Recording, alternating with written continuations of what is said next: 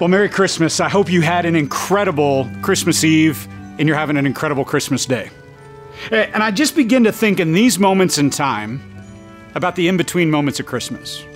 In fact, I would like to start Christmas Day with you by reading the Christmas story to you. And it's really just what we talked about Christmas Eve last night or the night before here. And it comes from the book of Luke, chapter 2, verse 1. It says, at that time, the Roman Emperor Augustus decreed that a census should be taken throughout the Roman Empire. This was the first census taken when Quirinius was governor of Syria. All returned to their own ancestral towns to register for this census. And because Joseph was a descendant of King David, he had to go to Bethlehem in Judea, David's ancient home. He traveled there from the village of Nazareth in Galilee. He took with him Mary, to whom he was engaged, who was now expecting a child. And while they were there, the time came for her to have her baby. She gave birth to her firstborn son. She wrapped him snugly in strips of cloth and laid him in a manger, because there was no lodging available for them. I love the next part, the shepherds and the angels. I actually, a couple years ago, stood in this spot in Israel where this happened. That night, there were shepherds staying in the fields nearby. When it says nearby, it means nearby. Like they were literally a mile and a half down the hill, guarding their flocks of sheep. Suddenly an angel of the Lord appeared to them, and the radiance of the Lord's glory surrounded them. They were terrified. But the angel reassured them. Don't be afraid, he said. I bring you good news that will bring great joy to all the people. The Savior, yes, the Messiah, the Lord, has been born today in Bethlehem, the city of David. And you'll recognize him by this sign. You'll find a baby wrapped snugly in strips of cloth, lying in a manger. And I love this moment because suddenly there's this host of angels that celebrate and they rejoice, and there's gifts that are brought, and they hurry onto this village, and they find Mary and Joseph, and there was Jesus, this baby, laying in a manger. By the way, they don't know he's Jesus yet. They know he's the Messiah. They don't know him by name. They just know he's the Messiah.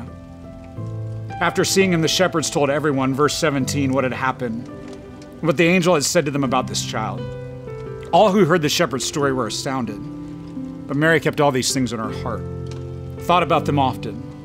The shepherds went back to their flocks, glorifying and praising God for all they had heard and seen, because it was just as the angel had told them.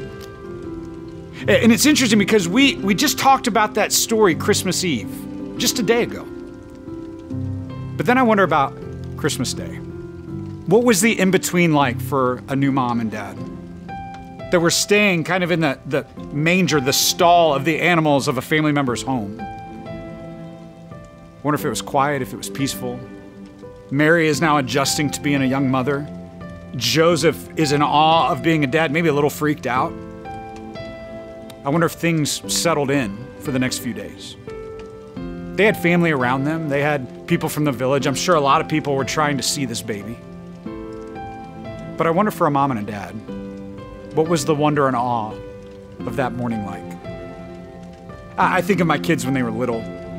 I used to love Christmas morning. They would get up and they would run into the living room, or in our house in Ohio, they'd run downstairs, and they would see that there were gifts for them. And there was this wonder and this awe in their eyes, like just the wonder of a child. And I remember the first Christmases where we saw our children really understand what was going on. And there was this moment as a dad where I understand where Mary kept these things in her heart.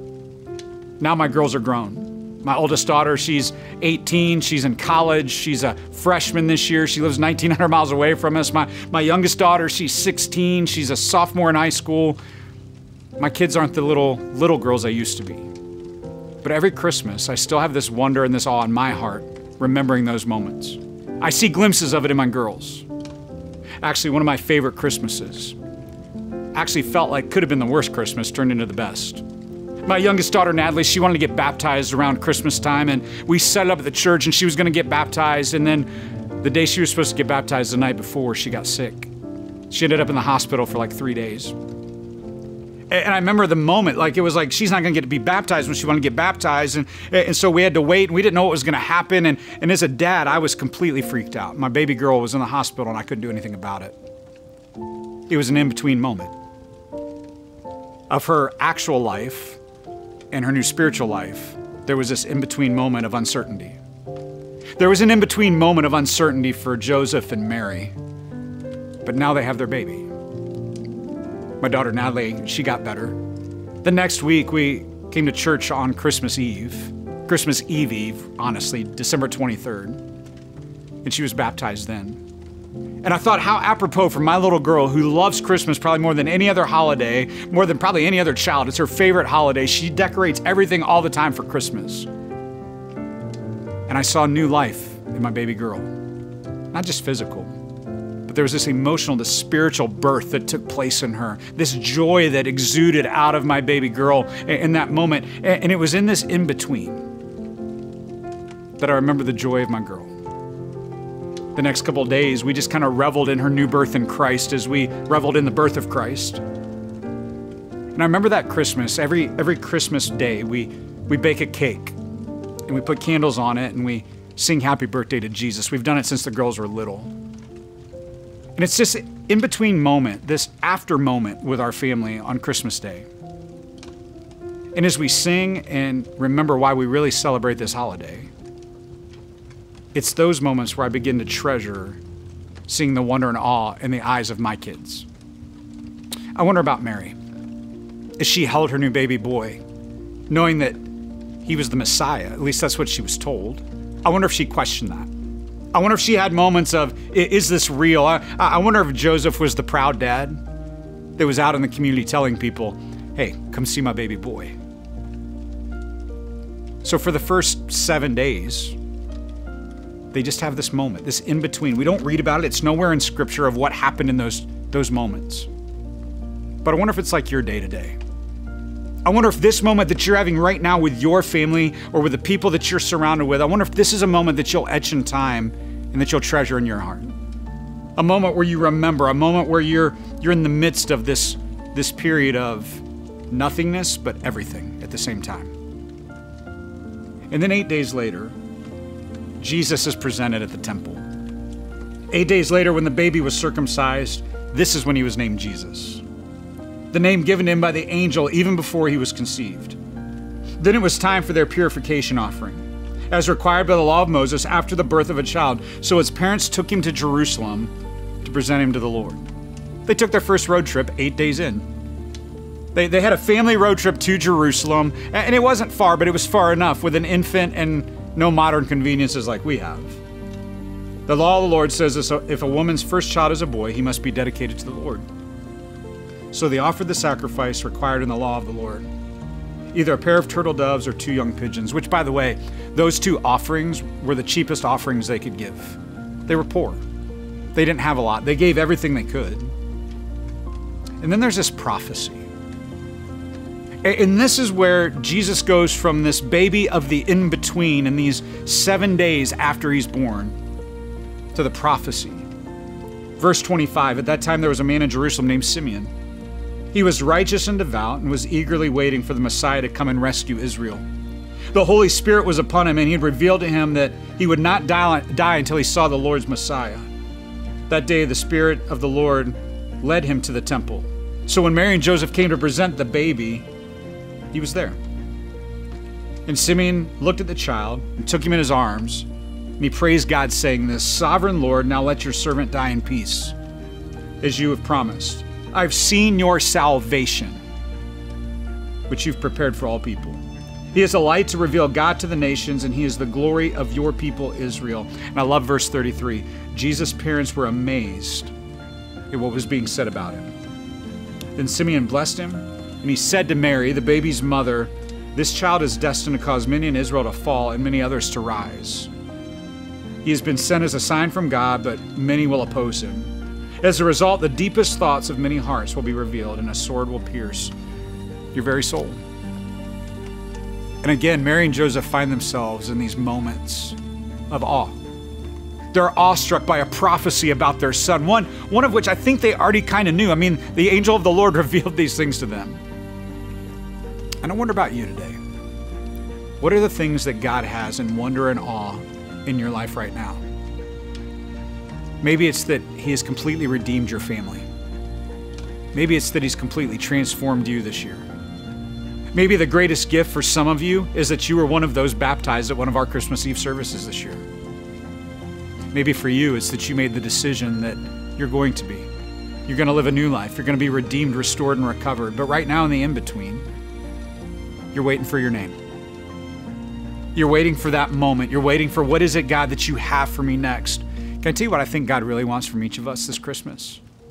It's just simply to be obedient. To say, God, we will do and be whoever and whatever it is you want us to be. That is a family, that is an individual, that is a mom, a dad, a kid, someone that's dating, someone that's engaged, someone that's single. It doesn't really matter. That you're going to be the person that God has created you to be. And so this Christmas, as you sit in the in-between between now and a new year, what is it that God is calling you to be obedient towards? So I want to pray for us. And then we're going to commune together. And then we're going to have some offering together. And then this is what I want you to do today. I want you to rest in the in-between. Let's pray. Father, today, God, I'm so thankful for what this moment in time represents. God, that as we open your word, as we read about these in-between moments, as we can wonder what it was like for a mom and dad with a new baby that was the Messiah. God, that maybe inside of us we could have the same wonder and awe right now, that we could have an in-between that maybe nobody else sees, but we know you see. And God, that as we prepare in the in-between for what's to come next, God, my prayer is that what comes next in our life is transformation, redemption, hope, and obedience. God, that we would just simply be the people that you call us to be, that God, this Christmas, that we would receive the gift of Jesus. But God, it would be a gift that keeps on giving. God, that we would take that gift that we've received and give it to the world around us. That we would deal hope everywhere we go. God, that we would use this in-between between now and the new year to set the stage for what's to come. That we will serve a Savior that came into this world to redeem and restore us. God, I thank you that we can be with family, that we can be with friends, that we can be with you. And God, I pray that this Christmas, the greatest gift we receive is not something that's been under a tree or unwrapped, but something that was given to us in all of eternity in your Son, Jesus. God, we love you, and it's in your name we pray today. Amen.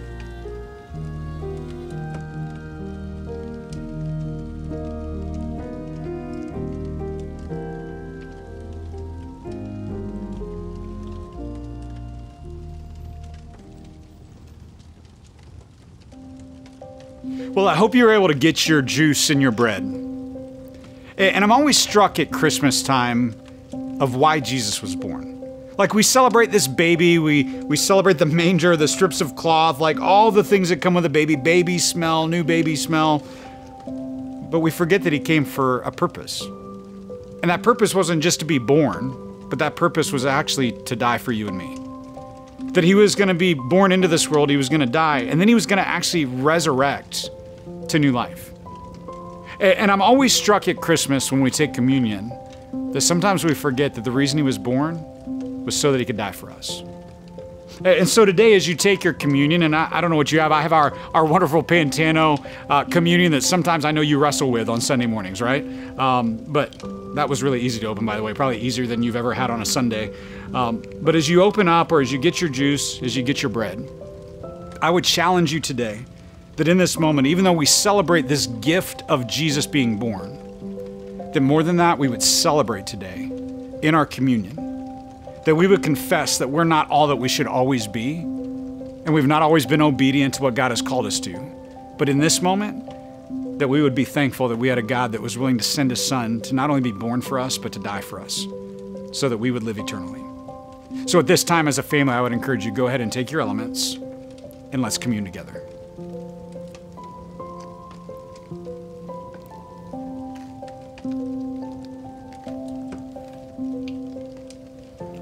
Let me pray for us.